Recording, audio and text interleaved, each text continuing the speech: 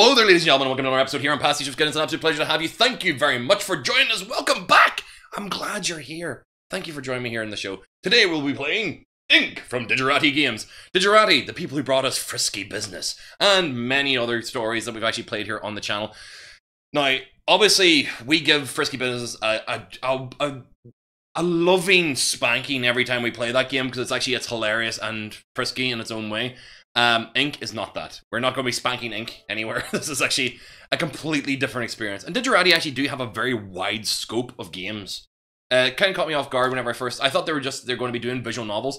Their game, The Coma, is actually really terrifying. It reminds me of such a fun game. I'm looking forward to playing this. I want to see what Digerati have actually got added on to their actual list of cool shit that they've actually been doing on their channel. And Ink looks cheerful, bright. You know, it's full of color. And yes, chat, are you having fun over there? So we're going to take a look at level 1 of this and try it out. L to move. I completed level 1! Jump. Jump. Jump, I say. Jump. Jump in every direction. So we actually got invisible levels that are actually colored by our movements. Oh, shit. Didn't realize that actually there was a giant pit there. Managed to make it across. Aha! Damn it! Introduction! Let me introduce you!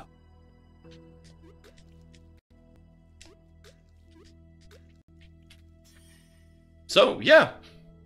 This is wonderfully zen. Damn it.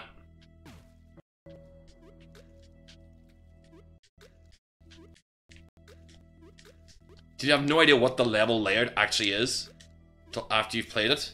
Or after you've actually jumped around a wee bit?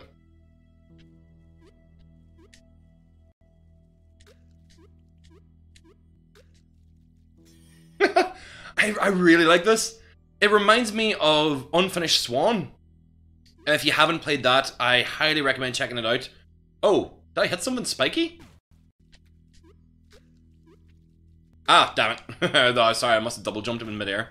Alright, so Unfinished Swan is one of those walking puzzle simulator kind of games where you actually are spreading ink everywhere to actually paint the walls and find your path. It becomes much more elaborate than that later on, but it's kind of like that's the introductory kind of like premise to actually be able to see this unfinished painting and finish it yourself by actually taking part in the creation of it. Or Beyond Eyes, which was a story about a little blind girl which only sees she only sees via sound, so locations are only defined by rustling leaves or a swinging fence or the scuffle of hedgehogs in a hedge. Because that's where hedgehogs live. Hedgehogs. Yeah, this kind of gives me that same sense of feeling of actually like you're exploring, but you have a purpose to be doing where you're going. Whoa. You have a purpose to where you're going because you're actually using the mechanics of your the arc of the jump's a little bit weird. That's the only thing I would say. The positioning of your character in the world, actually where you do your paint splats to kind of like find platforms to work from. So we're actually just using it to find the walls across here. I know I can go and fill this up, or I could slide down it to actually make more of a paint. I love the color schemes in this. This would make really cool screensavers. I don't know why, but it's like the 1995 in me is showing. Oh, okay. Oh. Alright, there's a path obviously there. Oh, no. That's not good. Alright. I love the fact that you don't really feel like you're, a failure is not a failure because you don't have to restart the level again.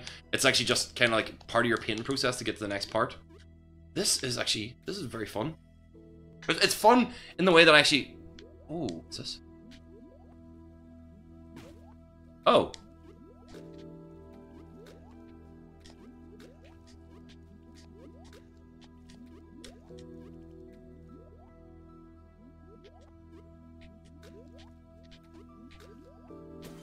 Oh, I have to Mario the shit out of these? Oh, okay. So now they're actually introducing enemies a few levels in. This just gets more interesting as we go along, doesn't it? So yeah, Ink is actually kind of cool. Yeah. Boom. Boom. Love the explosions of colour from each one that you kill. Nice touch. Beep.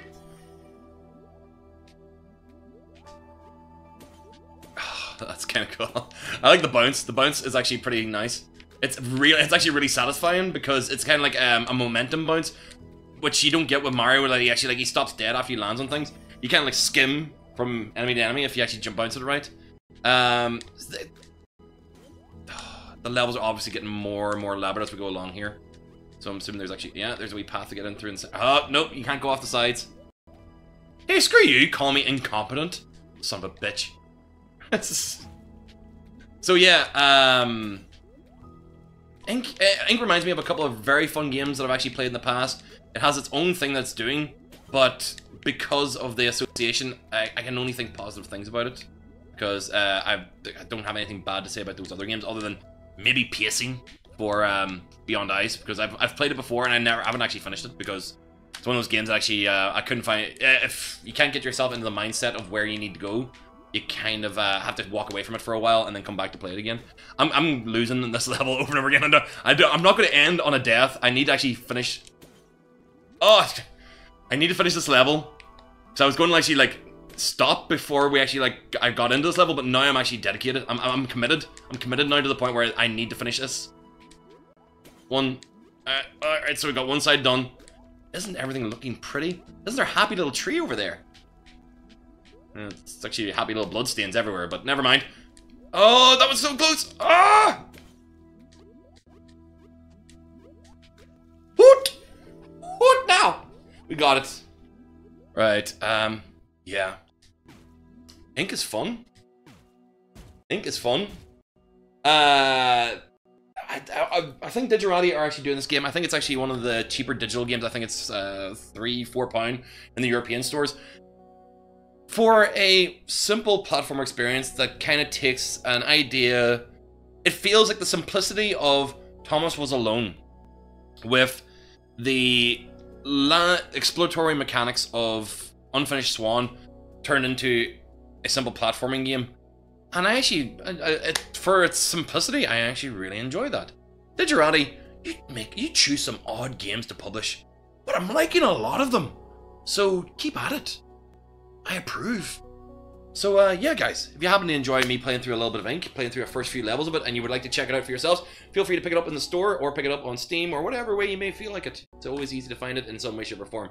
And speaking of finding things, it's always easy to find me. All you have to do is look for me. Just Google. Just the name. Pastiche of Skin. Once you know the name, it's really hard to forget. It's like, most time people call me Pistachio. I'm not a pistachio. A pastiche of skin. Remember those 3 words? Easy to search. You can always find me whenever I'm live or whenever I'm actually recording a game. And if you actually enjoy this, remember to like, comment, subscribe, notify, whatever the hell it is that actually is the basis of how to spread the word in the source that you found this on. Feel free to do so. And if you happen to be watching this particularly on YouTube, there'll be a button up there I'd really appreciate you hitting. Over here will be a playlist, mostly the cold opens, maybe something else, Mario, whatever it actually might be for this particular week. But I highly recommend checking that out, because it'll give you a good long list of things you can watch here on the channel that you may not have ever heard of before. Over on the far side will actually be the most recent uploads on the channel, and over here will be a video just for you, based on the user analytics and the things they do on YouTube, the cookies they collect and they munch on and find out all the things that you like and love. They can tell you if they like caramel filling, or if you're actually more of like a pop rock kind of fan.